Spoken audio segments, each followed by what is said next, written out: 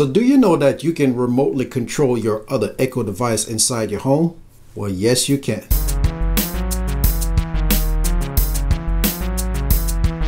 So for instance, say you have music playing in your living room and you decide to go to the bedroom.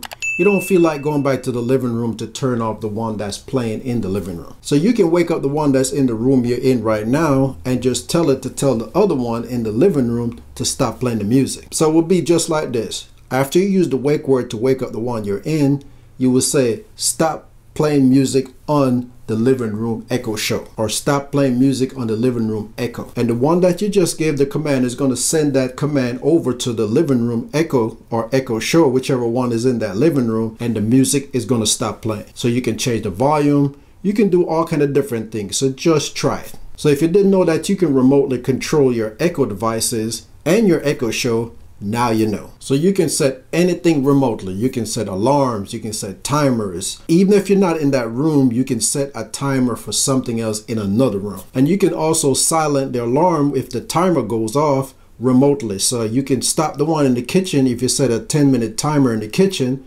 and you're in another room, you can just tell the one that's in the room you're in right now to tell the other one in whatever room it is to stop the timer. Alright, so that's going to be it for this quick tip. Go ahead and give it a shot and see how well it works for you. If you like this tip, go ahead and give it a thumbs up. I want to thank you for taking the time for watching this video. Have a good one, and I'll see you next time.